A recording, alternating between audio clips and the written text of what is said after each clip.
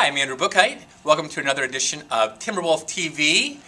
Today, I just wanted to remind again everyone that we are focused on kindness, that kindness matters to one another, and being respectful to everyone. One of the groups at our school that really helps remind our students before and after school about being respectful are our patrols. Here's Mr. Dove to tell us a little bit about patrols.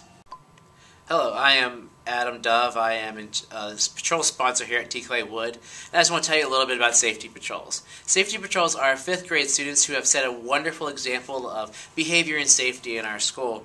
And they get the privilege of being a safety patrol during their 5th grade year.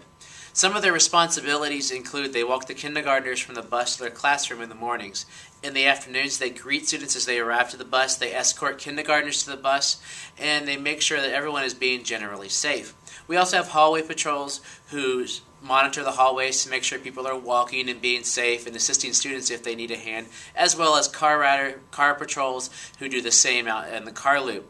We also have flag patrols who raise the flags every day, and after they have done their duty, they help out people on the buses. Patrol's duties do include making sure students are safe, encouraging them, being a general friend, and setting a great example.